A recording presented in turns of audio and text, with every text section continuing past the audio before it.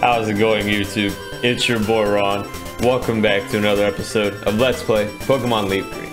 In the last episode, we head back to Viridian City to challenge Giovanni, the leader of Team Rocket, for the third time, last time, and grab our final Kanto Gym badge. Now that Team Rocket has also been disbanded after that event, we no longer see him anymore. We are now left with the final task of heading over to the Indigo Plateau to compete in the Pokemon League. Our challenge to become the Pokemon Master is nearly coming to an end. There's just this final obstacle we have to overcome.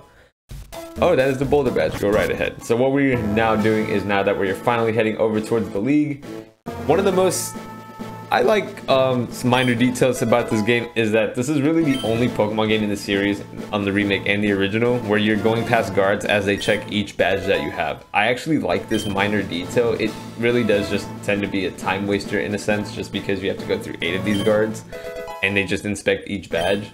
But it is pretty cool throughout the story to say if you get like 2 badges, 4, 5, 6 along the way, each guard will kind of stop you at certain points just to make sure you have each sequential badge, and if you don't, they just don't let you pass through. I don't think any other game has done this. To my knowledge, it's only just this. And like I said, it is kind of a time waster. Essentially, it's really just you just going through an entire patch just to get through to the gym. But in my opinion, it is a nice quality detail that really just emphasizes that gathering each badge is important, other than just collecting all 8 and then there's one guard telling you, oh yeah, you have all 8, go ahead. Okay, so now that we're getting through the majority of it, once we head past this last guard on our way up, I think it's this way, it'll be this gentleman right here. Now that we have gotten the Earth badge in our last episode, now with that, we are now moments away from Victory Road. Of course, this is the path that is right before the Pokemon League. This is home to many powerful trainers that have many fully grown, fully evolved Pokemon, and this will be your test before you head over to the Elite Four. And like everything else, it's pretty much a puzzle. And I also forgot that there is also wild Pokemon here. Did you believe that I forgot that? Yeah, I really did, because I'm actually very, very small like you. So let me go ahead and put in some repels. This is also basically just like a minor puzzle as well. Just keep that in mind. I do have some repels. I know I bought some. I have about 5 to spare. Should be able to do it. I'm obviously not going the right way. Oh yeah, I forgot. Kind of like in the Seafoam Islands, the biggest HM you're gonna have to take advantage of is Strength. And pretty much what that is, once you use Strength, you're just gonna have to move the boulders around to getting onto those switch platforms. And we kind of saw a little small glimpse of it as I was running over towards the east side. It'll be that circular switch right there. You know, you just gotta use your brain and get the switch on properly, and then you'll see that clip, that little small section of the rock go away. And then we can continue further. We can't do anything about that path. And also, Repel isn't going to work on certain Pokemon since some of them are certainly higher leveled. But it's okay. We'll still take advantage of the challenge. And also keep in mind, I wonder if you are good enough for me. You got to make sure you're good enough for me. Little girl, that's not how it works here. Alright, so there isn't too many trainers here. There's about like 8 or so, and a lot of them are going to be bringing some pretty high level Pokemon, pretty much equivalent to Giovanni's levels, somewhat also with Blaine's, maybe a little bit of his, and we're just going to have to deal with them the best that we can. Almost everyone's going to be getting some good action here just because there's a lot of typings that we can take advantage of, but I am going to have to speed through a good amount of these because not that Victory Road is long, but with the amount of trainers here, it will take up a majority of today's episode. Because I do plan on the next few being the Elite Four, and then of course the final battle, the final trainer, kind of like how I did in Pokemon Emerald, pretty much trying to do similar to that. I forgot I already have Strength. It's pretty much just a 50-50. That one's the rare candy. I forget what that item is, but you have to leave the room to access that item again. I'm gonna go this way. And I forgot that trainer's there. But if we can leave the room and go up, then we can pretty much see what that item that we saw back there was. That's not a big deal.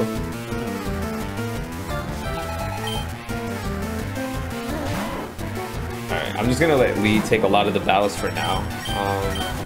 I do want his levels to go up a little bit, because it's going to take pretty much the most amount of time to get up. I thought it said Charmeleon. I'm going to go ahead and switch to Horns. The Quick Claw actually worked, but that messed up.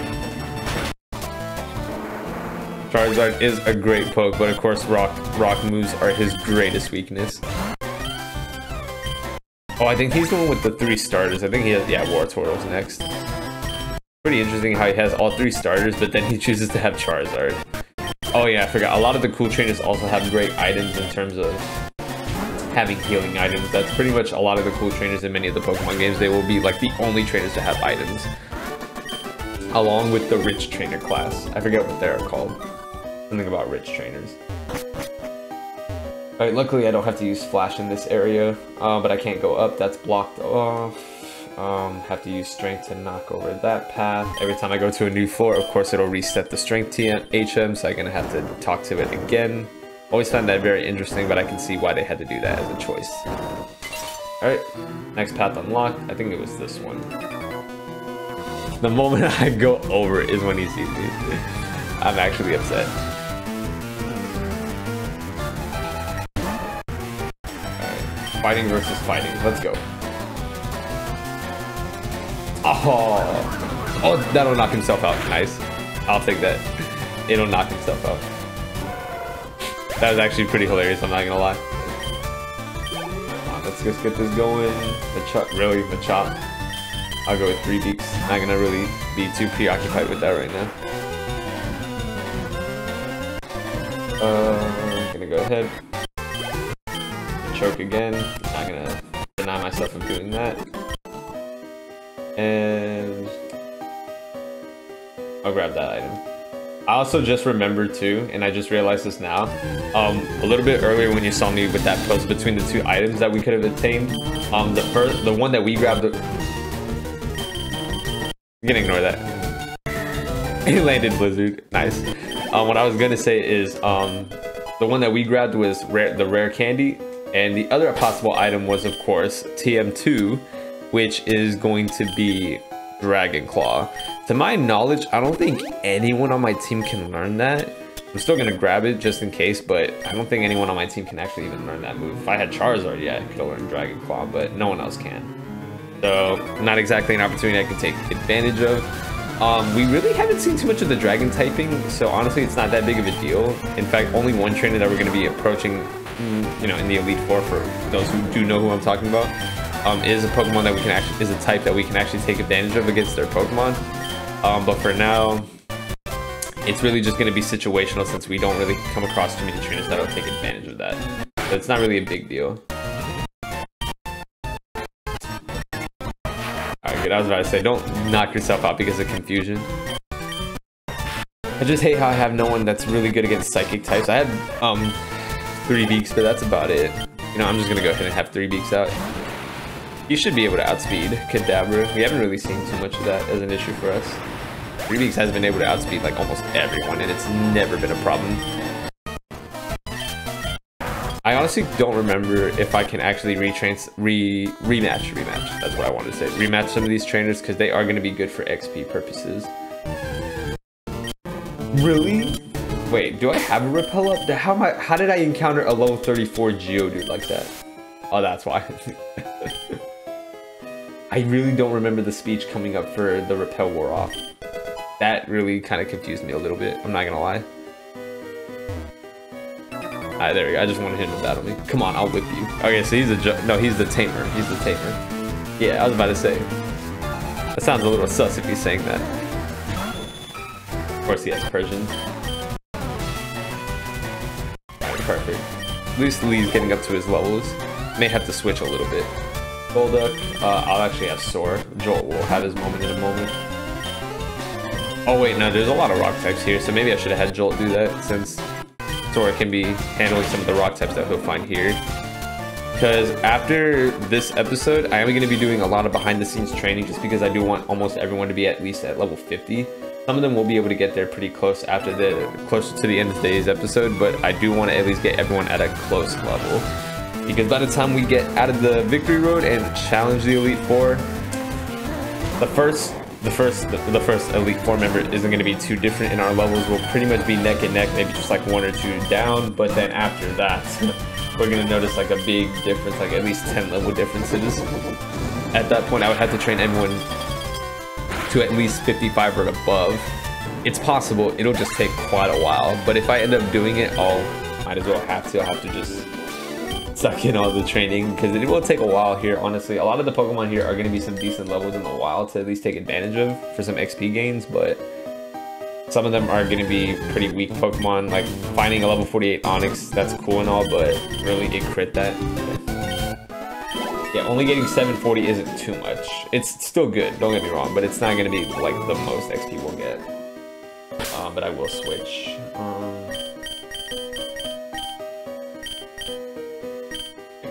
Horns and Jolt are going to be the hardest to train here, just because we're not going to find too many Pokemon that can take advantage of it. Alright, free item, I'll take it. I heard rumors of a child prodigy. Now, he's either talking about me, or he's talking about my rival. And I know he's not talking about my rival, because he's a dickhead. Whether it was Horns or Lee, this was going to be a bad matchup regardless. Alright, 3 weeks, time for you to shine again. The Pokemon I least expected to get a lot of the level gains in my total journey, he's actually getting like one of the most. I'm actually very surprised. Please don't have another grass type. Oyster, okay. I'll have 3 weeks. I mean, not 3 weeks. I'll have Joel out for that. Goodbye, sir. I also realized a lot of my Pokemon are male, with the exception of Starmie, because obviously can't have a gender.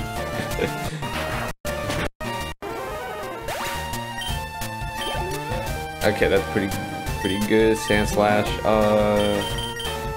Sword, just because Shuriken's gonna get a lot more battle time soon. Of course, it outsped me? Oh no, I just missed Razor Leaf because I'm bad at this game. Arca, dang, he has a lot of good pokes. Oh, but I definitely want Horns for this. Oh, it has Intimidate. You suck. But Earthquake time, let's go. Well, because of that Intimidate, it might not knock it out. I kind of have that fear. Oh, it still did. Okay, good. This is why having Earthquake is a lot better. And Electrode. Alright, perfect. And that should definitely knock out Electrode even after an Intimidate. Electrode's defense is just as bad as Arcanine's.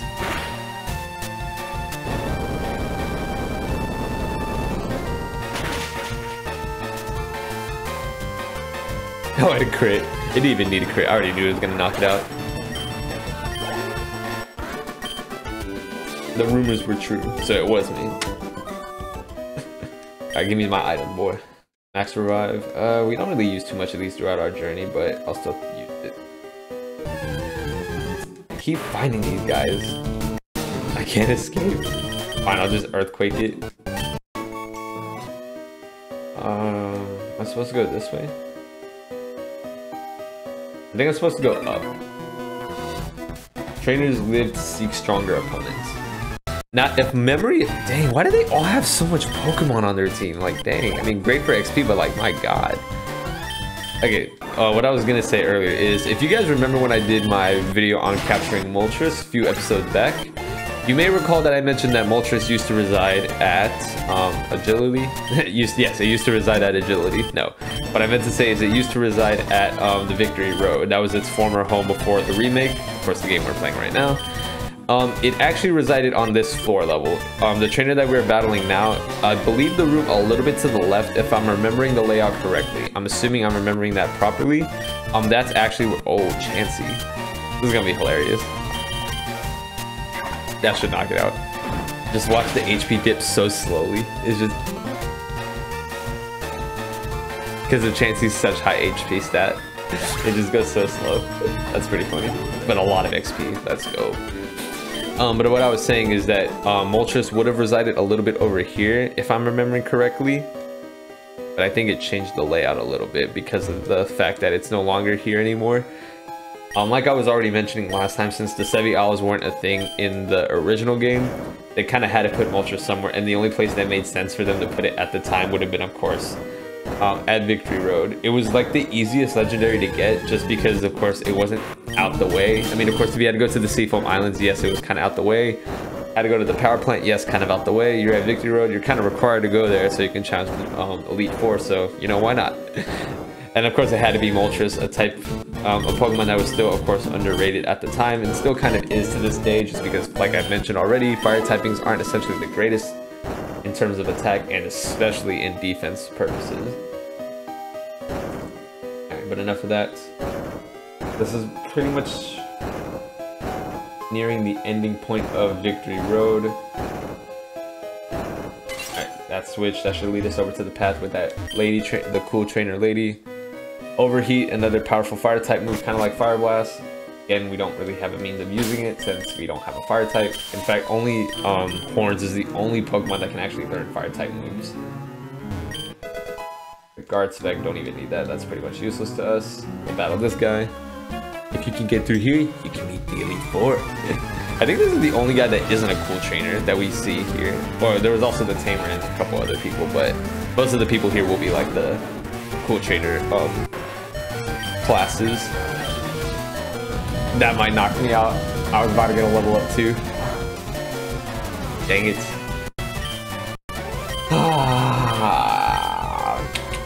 Kind of figured, but that's okay. At least Shuriken will get some levels. Lapras. Definitely want Joel. I need him to get to at least level 50 as quick as I can. That should knock out Lapras, especially at level 40. Alright, you're good. Oh, and Lickitung. Alright, this is only the second time we've seen it. Back at the power plant was our first encounter. And that'll knock out Lickitung. Alright, perfectly good. And now we can get our XP and get out of here. Unbelievable. Shut up. Let's head back up. Let's head to the proper path. I don't know a lot of the items that spawn here, so seeing guard spec was kind of annoying. Don't really care for that item. It's not even good. I think these are the last two. There's still one more trainer after these two. Let me actually get Horns back up, because I believe he could still be pretty useful. Healing items. I'm really too worried about being low on those. I have enough of these to spare. I want to use my full heal just in case I need to use 3 beaks, and let's go ahead. Only the chosen can pass here. And by that he means pretty much anyone that can beat him, and of course it's Kingler. I couldn't even contain my sadness for that, the fact that it was Kingler. Alright, good, we knocked him out. Let's go. One thing I do one thing I am going to be upset about is that Horns can learn Mega Horn, which is the most powerful bug type move in the game, even as of right now. Only issue is he doesn't learn that until like level 60-ish, like level 58 I think. And yeah, we're not gonna train him all the way to that just to give him Mega Horn. While it is a great move, he does move last, and a lot of the second types he would potentially be better against he is gonna get outsped by them. And since Horns can't handle special type moves, it most likely will be a waste regardless. And it is only an 85% accuracy. That's something I'm just gonna have to live without. It's unfortunate, but what can you do? Seadra, a lot of water types. Very easy XP for Jolt. Gonna be easier than Blastoise. Yo, that's crazy. But it's gonna be a lot easier for Jolt to get these XPs on trainers than it will be on the wild Pokemon battles that we'll see here. See, that's how you know Shockwave isn't good. Use Rain Dance, guaranteed Thunder. Let's go. Well, that's okay if you use Hyper Potion. This Thunder will knock it out. 100% accuracy with that nasty power stab. If it was even level 50, it probably wouldn't even survive this. Maybe it would have just survived it, possibly. I don't believe it. Well, too bad, bro. You were pretty bad. I'll show you just how good you are. Nah. Dang, bro. You gotta be like 10 years old to say all that. Sounds like something I would say. Dang, everyone has 5 Pokemon here. Like, that's crazy. Of course it's Bellsprout. I think she's also the trainer with only grass type Pokemon. Kind of pisses me off a little bit. Just gonna have to speed through this. Hoping for the best.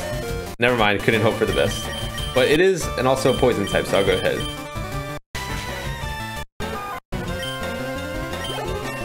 The paralysis was really not in my favor, but of course I had to use freaking Paris. Bug and Grass, so Psychic is going to do super effective damage.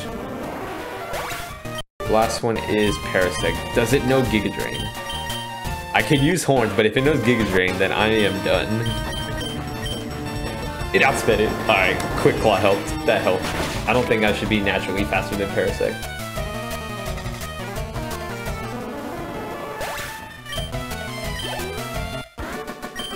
Caroline, you little shit. You and your grass-type Pokemon. Alright, I believe we're... Oh, there's a double battle near the end. I didn't even realize that. Okay, we are nearing up on time, but honestly, we are nearing towards the end, so I'm not really too concerned with that. Can't go that way, and then that's the exit route, so I'm kind of forced to drop down here. I think I had to take this rock over to this side, don't I? Yeah, okay. It's a Marowak. Are you kidding me? Alright, let me just get through this battle real quick. I was about to lose to a Marowak. A wild Marowak. Alright. Just want to get through this. Because I know there's 3 more trainers left. There's that double battle that we saw right over there just before I dropped down to put this boulder. And then there will be 1 more trainer. At least I think that was the last trainer. And we'll see in just a moment once I unlock this last path. There we go.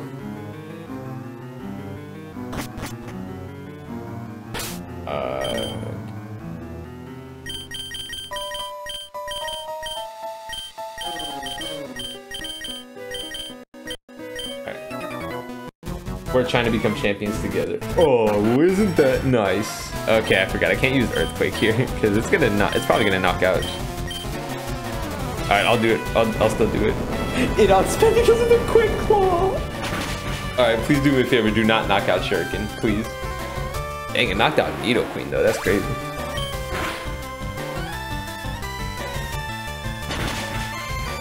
Yeah, the anticlimactic pause. I'm sorry, Shuriken, but you still did great. Oh, but that was pretty cool. Alright, this should be 1 more trainer, right? Yep, this is the last guy. Oh no, you should be proud of yourself, having battled your way through Victory Road so courageously. In recognition of your feat, I'll teach you Double Edge. Would you like me to teach you that technique? No, I'm good. I'll teach you that technique anytime. Alright, so never mind. He's not a trainer. He's just someone that'll teach you in that last step too. He's just someone that'll teach you Double Edge. Very powerful, normal type move, but does take recoil damage. Not going to worry about that because now that that is done, this is the last quote-unquote puzzle. Because after someone can solve it, I can't solve it.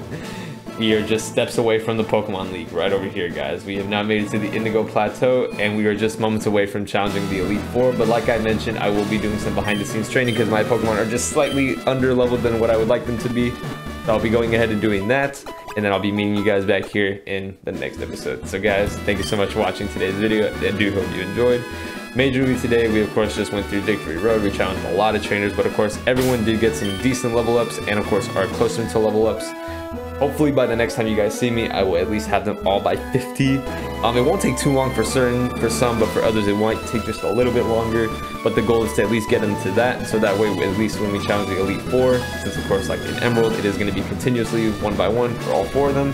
And with very high leveled and very matchful pokes, we're just going to have to make sure we are well prepared. But I will be doing that behind the scenes, and everything will be ready for next time. So guys, this has been your boy Ron, and until next time, I'll see you guys back here outside the doors of the Indigo Plateau, so we can go ahead and commence our Elite Four challenge, because we are nearly done with our journey in Kanto. I'll see you guys then. Take care.